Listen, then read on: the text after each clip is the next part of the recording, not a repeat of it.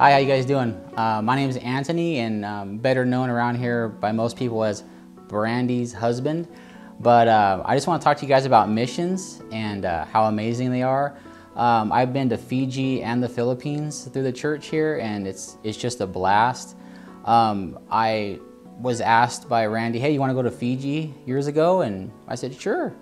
And I thought, that'd be great. There's resorts and food and luau's, and I didn't know what it was, surfing, and which we got to surf a little bit.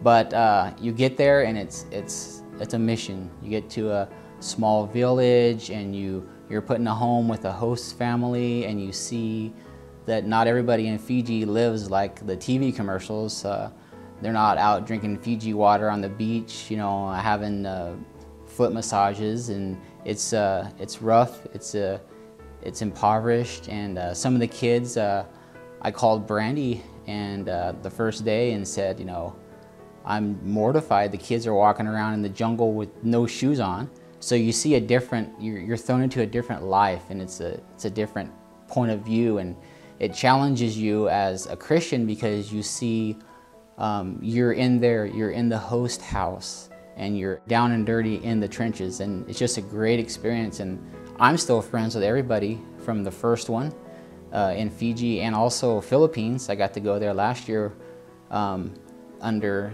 who we called the captain, Brandy, and she runs a tight ship. So if you get that opportunity, I definitely suggest it. That was beautiful too. The people, you get to go to the village, you get to go down to the barangay and minister to the people, and we went house to house praying for people. Got the opportunity to go into the government-ran hospital and pray for the newborns, and Alma and Pamela actually suited up in the hazmat suits, and they went into the quarantine zone and prayed for the people in quarantine. The nurses all lined up. They could not believe that these Americans would come into the Philippines, into this really dingy hospital with you could see rats running around and stuff down in the lower levels, and go into basically the hazmat area and pray for people. They were just amazed. For me, you come back and you're just different. You feel like you have more of a purpose because you go through your daily mumbo jumbo, and you go to work, you go home, you pay your bills, and everything just kind of goes along.